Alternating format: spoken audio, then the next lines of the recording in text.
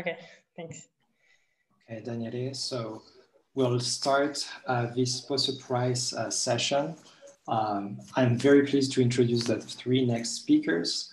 And I just want to say one short sentence saying that it was a great pleasure to see all your contributions. That was a great moment. I hope that you enjoyed yesterday's poster session, and that will take time also right now to hear the three poster winners. So we'll start with Merav Stern. We'll be talking about emergence of slow timescales, in highly chaotic random neural networks. Please, Merav. Thank you. So good night, and it's nice to have this conference for exchange of ideas, even if online. So thank you for organizing this quite unusual thing, and I hope to see you in person. And thank you for the prize, because that's always fun. So I'll talk about emergence of slow timescales in highly chaotic random neural networks. And this is an ongoing work together with Nico and Luca from the University of Oregon. So why do we even care that autonomous neural networks can generate slow timescales and really diverse timescales, not just slow? That's because this has been observed in the brain. So a study looked at actually multiple other studies, and they have analyzed neural timescales across different brain regions. And what they did, which is the most natural way, I think, to look at timescales, is to look at the autocorrelation functions of these neurons. So here, the two different autocorrelation functions of average for multiple neurons in two particular brain regions in the prefrontal cortex are presented. And it's not much about the different amplitude as much as they decay in different rates. So they fitted these autocorrelation functions initial decay with exponential fit, and they found that the decaying time constants are very different between the neurons in these two different brain regions. They repeated that for multiple data sets in multiple brain regions, and indeed they showed that different brain regions, cortical areas, have decaying time constant that differ much across multiple timescales. And for us, it's interesting to also note that these are intrinsic timescales. In other words, they have looked at data before stimulus comes in. So there's no significant input that we can claim that is driving that. This has also been observed in the same brain regions. So here's the same idea. These are autocorrelations function decaying, but for single neurons. So there are two particular neurons presented here from the orbitofrontal cortex, and they again calculated the decaying time constants for these autocorrelations functions, and they repeated that for multiple neurons within the same brain region, and they found that the decaying time constants are very diverse.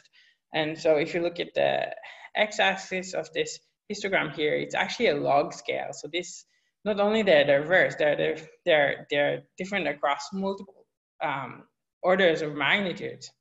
And they have repeated that for additional brain regions. So this is quite a robust phenomenon. And again, they've done it for spontaneous activity, so there's no really particular input that is driving that in any significant way. And because they've done it also for the same brain regions and the neurons are in great proximity, it's most likely that they have very similar biophysical properties. So we cannot attribute this to the neurons' properties themselves. At least it's very unlikely. So how do we explain this phenomena? How do we explain these very diverse timescales of neurons? We claim that we can explain it by the network structure and the connectivity. I will show you that clustering connectivity within the same brain regions of neurons can generate multiple intrinsic timescales. And I'll start by showing you that generating slow timescales using clustering is possible. Usually generating slow timescales is the challenging part, right? Because we set the time constant of the network, and generating an activity much lower than that is, has to have some mechanisms that is driving that, and clustering can drive that. So we looked previously in rate models of clusters in which every unit in the network is now a cluster, and we model cluster by having a self connectivity.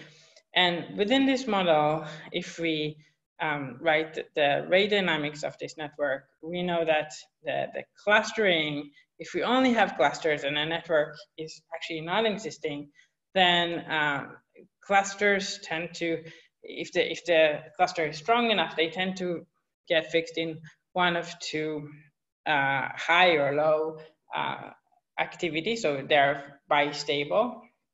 These clustering units are bistable. The network in that particular sense serves as a noise. So if there's no clustering and only network, the network is chaotic. And the combination is indeed generating this long activity around these two possible high or low firing rate activity, and the network generate this ongoing activity. This is the rate models. And so if you're having a hard time accepting the fact that rate can be, clusters can be modeled by this self-connectivity, then this has been shown in spiking models as well of integrate and fire models. So they also show this kind of bistable, very high firing rate and after that very low firing rate. And so the models do agree well on that phenomena.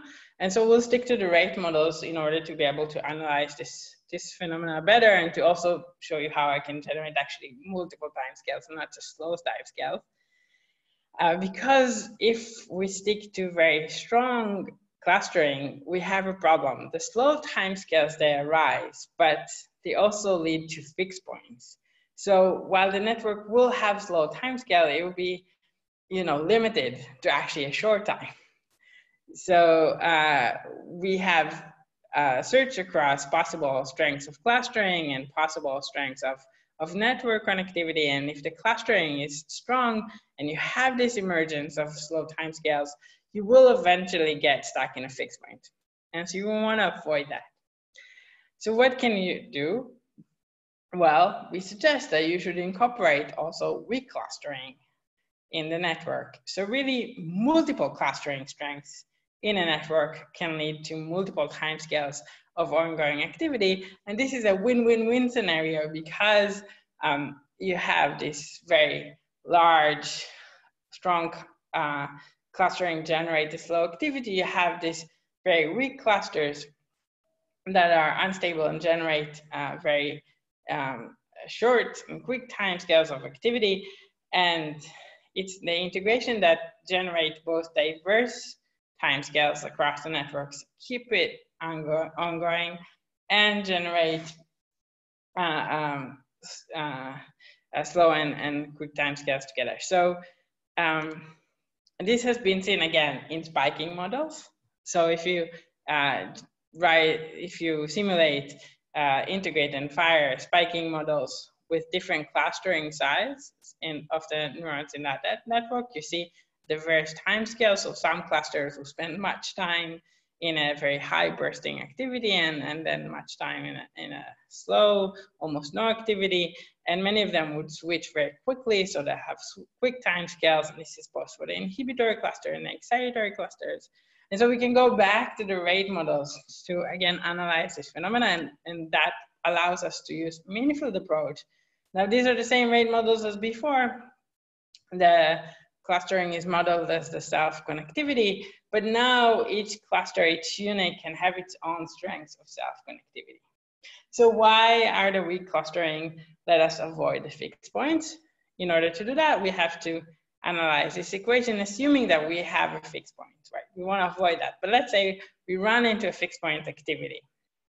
That means that there's no changes in the dynamics, and there is a solution to this dynamical equation, which is fixed, meaning the network here is the mean field, right? This remains a Gaussian input in our network. Balance exactly each cluster's rate and connectivity. And that means that there is a solution to this equation, meaning I solve the left-hand side with the right-hand side input for small and weak clusters. This gives me solutions that are close to zero. And if you analyze the stability matrix for this equation, you reach conditions for stability, and it turns out that solutions that are small, weak activity would simply cause this denominator to be very small, and so the whole thing would diverge, and there be no stability. So weak clustering, small clusters lead to unstable and keep the unstable solutions for fixed points. So there are no fixed points, no stable fixed points, and they keep the network chaotic. Recall that I've showed you that strong clusters tend to have this bistable activity, so they keep their activity around long periods and really ongoing long time scales of activity. We go into more depth, but I'll just go super quickly of analyzing two clustering. So we choose the clustering strengths to be either small or large. The network is overall random otherwise, and we see that indeed the activity of a strong cluster is relative stables and once in a while switching to low or high activity, while weak clustering is indeed an ongoing activity around some stable firing rate, and the average autocorrelation of the small clusters indeed falls very quickly. The strong clusters falls slowly. So you do have this very different time scales of activity. And now you can really integrate anything in between and you get all the diverse time scales.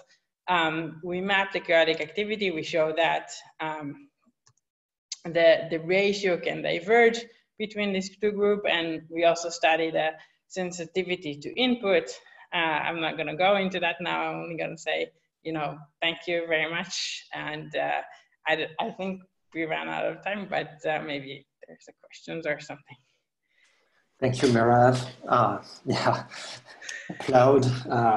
So I was looking on Slack. I was not seeing any questions, and here on the Q&A, not. So are there questions out there? Daniele, do you see any that I'm not I don't see seeing? any questions, but now one came in on the Q&A. Okay, sorry.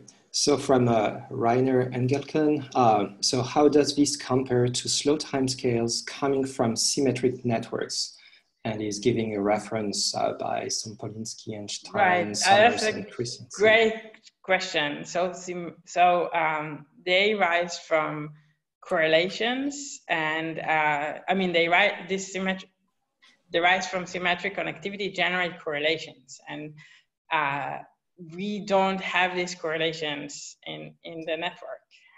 And so there are two things. One, they need to be tuned, right? Symmetric connectivity is some conditions on the connectivity, and two, they generate correlations that this solution does not generate.